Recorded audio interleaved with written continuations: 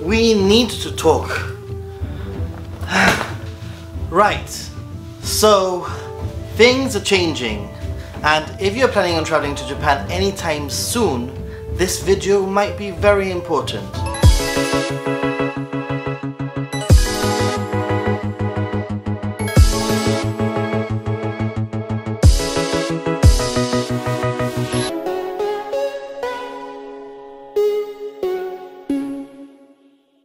I've traveled to Japan many times, and things are about to change. Previously, traveling on the Shinkansen using a Japan Rail Pass was actually quite easy, and it still is, don't get me wrong, it still is going to be easy to travel on the Shinkansen. There's only one thing, just one catch, one thing that might change the way that you travel on the Shinkansen, and that is paying for oversized luggage. Now, previously you didn't have to pay for oversized luggage. You could just turn up at a Shinkansen with your luggage and no problems. You'd find a place to put it. Some people were a bit crazy, they'll put it in the middle of the aisle. There's been an increase of tourists traveling to Japan. There's been an increase of really rude tourists traveling to Japan, maybe, and luggage can be a problem. I need to put on my rather dirty glasses or else I can't see anything. Alright, slightly cleaner glasses now. So, as from the 20th of May, and that was actually yesterday for me in my time zone, things have changed.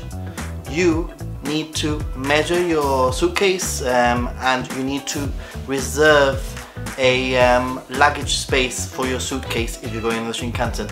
Although not all suitcases are going to need this special reservation. Let me explain.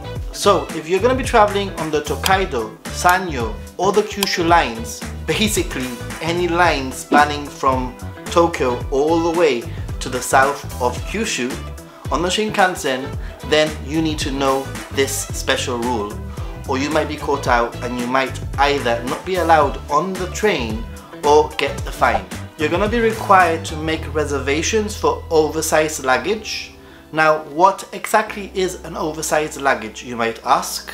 And that's a very good question, because it took me a little bit of time to figure out what on earth the dimensions that we're talking about actually meant.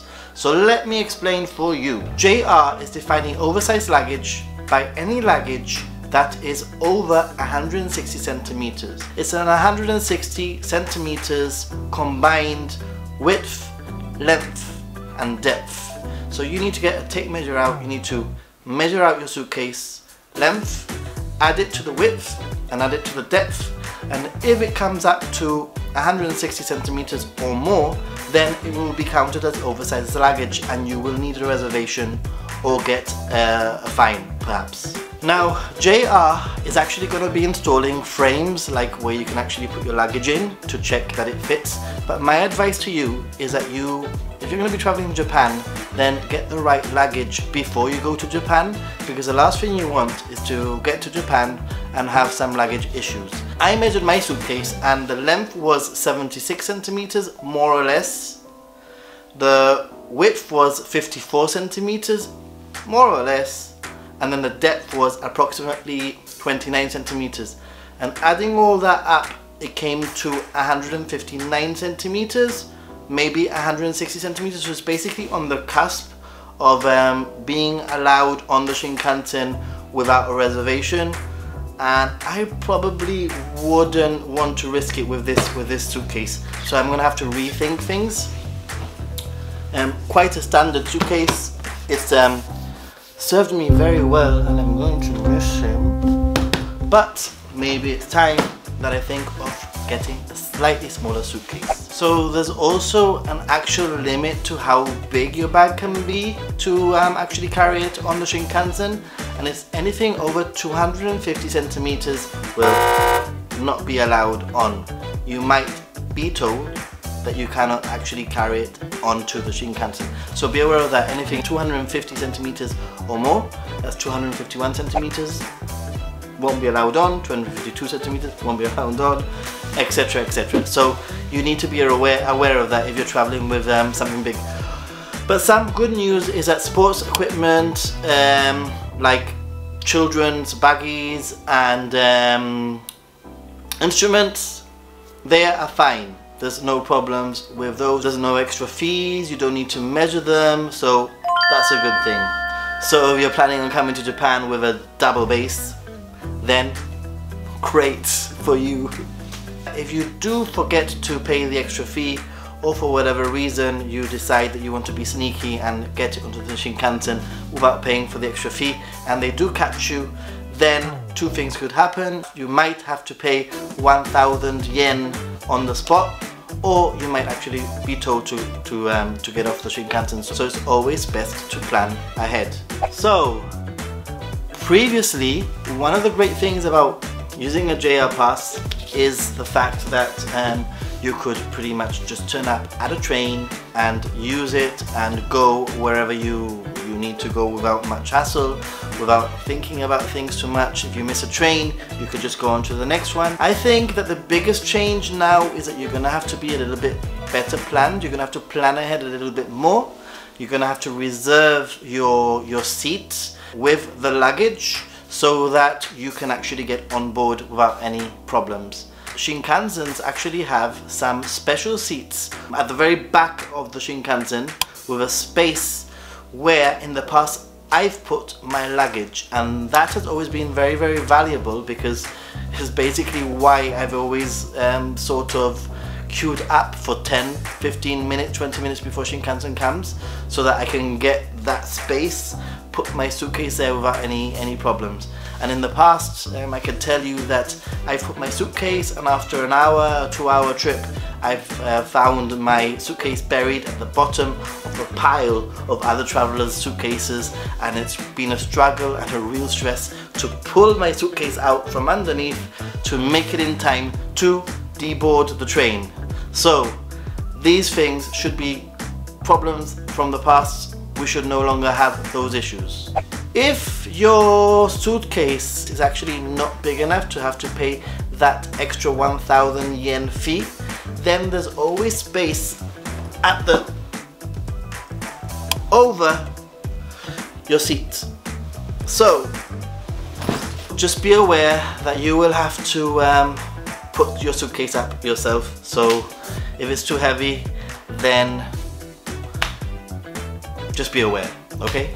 So what are the alternative options to traveling with a suitcase on a Shinkansen? And I can tell you that is luggage forwarding. Takuhaibin, as it's said in Japanese, is very convenient service. I've used it many times, especially on those super long trips, and many times in most hotels you can actually leave your luggage at the lobby, pay a fee, and they will forward it to the next hotel hassle-free. And not only is it convenient, but it's a really good option, especially for those long train rides where you don't have to worry about your luggage, and all you need to carry with you is your day bag, and you're sorted, because you know that when you arrive at your hotel, your bag will be waiting for you. Another option is coin lockers.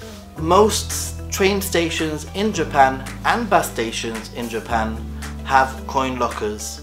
Don't underestimate the value of leaving your luggage in a coin locker for the day whilst you go out exploring different areas. But be aware that some of these stations have limits on how long you can actually keep your luggage in a coin locker. So, to summarize, things have changed. You're going to need to reserve your luggage space if you're traveling with a piece of luggage that's over 160 centimeters in combined dimensions. So that might mean that you might have to do that extra little bit of planning to make sure that everything goes according to plan. On a positive, this should also mean a less stressful trip at the end of the day. Remember not to get caught out, plan ahead. So some final thoughts. Why don't Shinkansens have areas for luggage?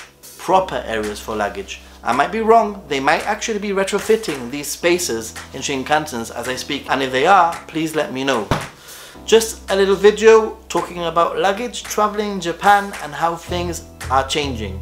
My understanding is that if you do have a JR pass, the fee for reserving luggage is actually free and you only have to pay if you forget to reserve. The luggage is actually included in a seat reservation, so you will need to reserve a seat and they will give you the seats at the back of the Shinkansen where you can place your luggage along with yourself. Any questions about traveling via Shinkansen, traveling in Japan through local train, expresses, etc., please let me know. I'll try to answer them.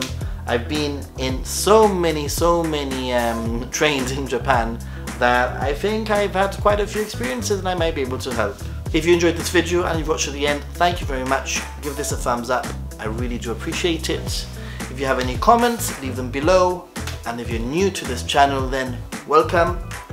My name is Nathan. I live in Gibraltar, but I travel in Japan a lot. Please check out some of my other videos and say hello in those comments. Till then, don't forget to subscribe. See you. Bye.